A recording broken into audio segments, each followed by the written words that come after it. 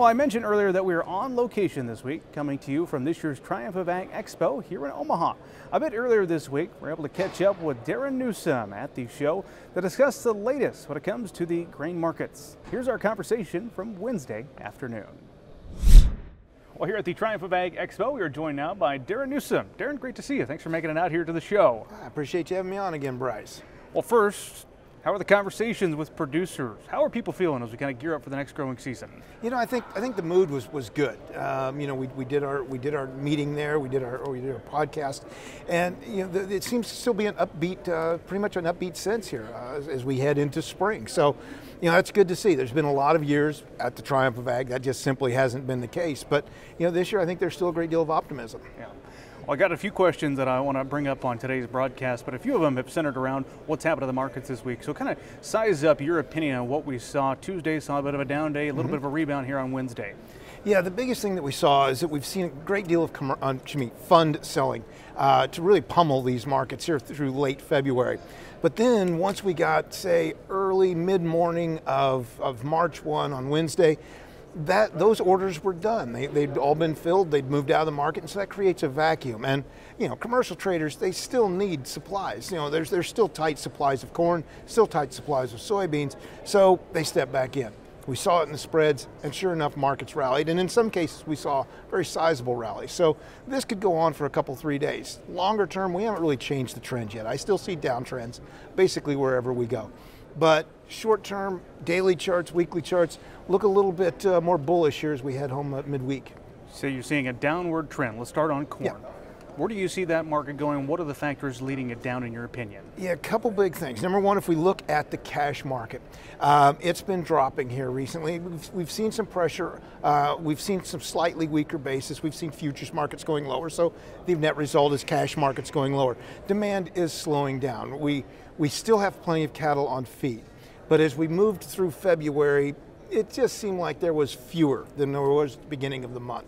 And then we've got ethanol demand hasn't kicked into its seasonal highs yet.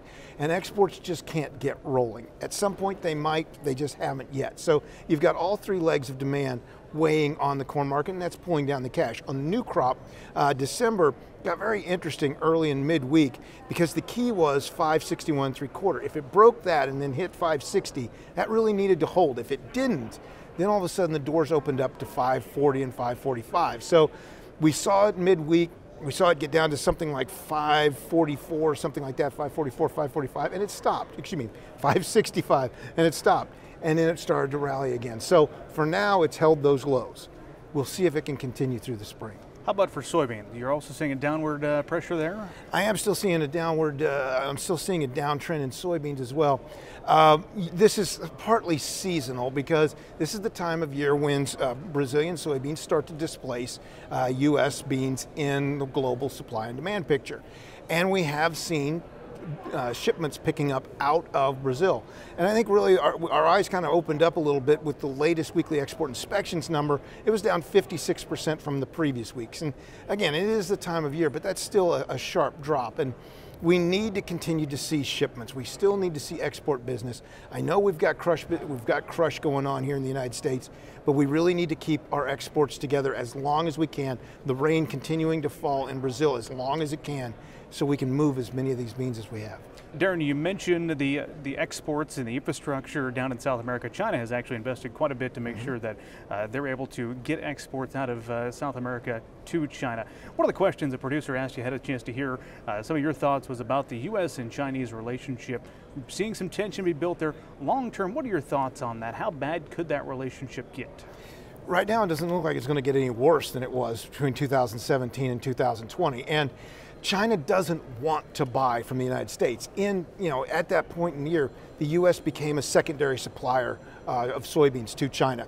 But when there's weather problems, in the last couple of years we've seen weather problems in Brazil, and they were really counting on, China was really counting on a record crop in Brazil.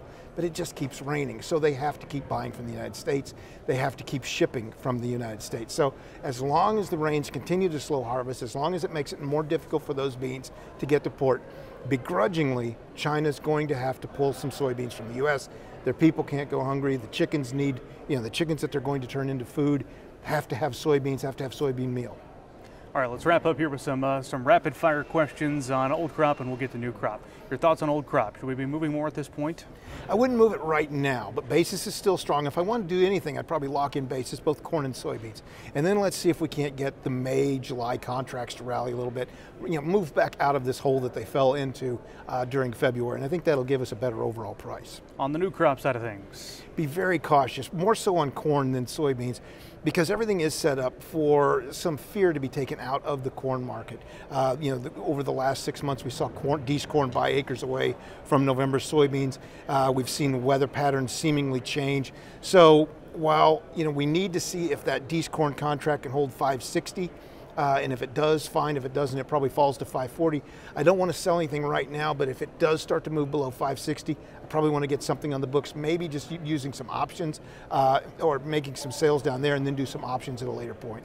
All right, Darin's final word of the week. What would you like to leave us with? Final word of the week, fundamentals have not changed, at least not right now. As we sit here today in early March, fundamentals are still long-term bullish, corn, soybeans, not necessarily wheat, but corn and soybeans. That hasn't changed. It could change. It could change as we move deeper into 23, but that's still the underlying theme, is that fundamentally both markets are still bullish.